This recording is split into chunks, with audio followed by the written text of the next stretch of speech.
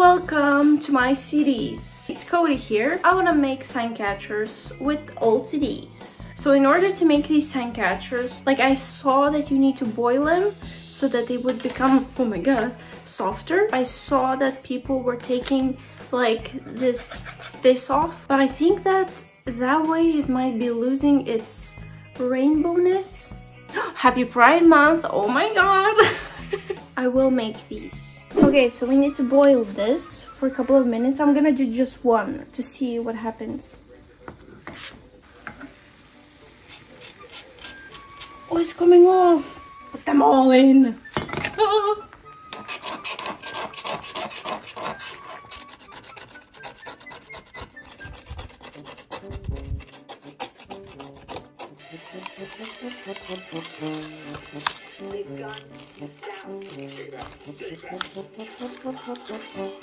I'm gonna go for a walk. Oh my god, look at me. This video is chaotic. Quick intervention on my wet swings. This is fun. Listen, we're sleeping on selfie sticks. How amazing is this? Look at that. Can you do that? Even longer, even better. Me and my Crocs. So basically what I did yesterday, cut these in little pieces, as you can see.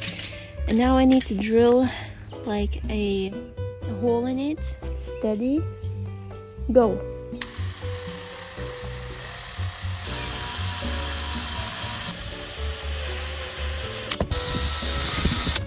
So yesterday I made strings from thread, just normal thread, a couple of times. I have a knot at the end of it and I just went through the hole.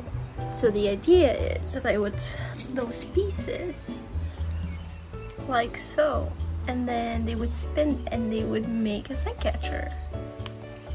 Now it goes down. Yeah, we have it. Oh my god. So what I'm thinking is to put these here, right? This is nice. I mean, the whole thing of the string is not like the prettiest or the most aesthetic or whatever, but when you look at it from afar, it looks like you have broken CD pieces on a string attached to your wall. I can't really show how it works. It's pretty gloomy.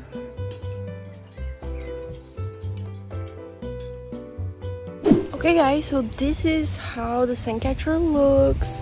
I can't really show you in my room how it works because I don't have sun in my room right now, but you can see how it shines when the sun hits them, and it's like very clumsy looking lights on the walls, let's say, but I feel like it's very fun and it's whimsical. I feel like it's very whimsical. Yeah, it's not the best, but it's like on budget, and it also didn't take that long of a time to make these, so anyone can do it. And with that said, with the wind going crazy, I'm gonna end this video right here. Thank you so much for watching. If you liked it, give it a like, subscribe to my channel, and I'm gonna see you in my next one.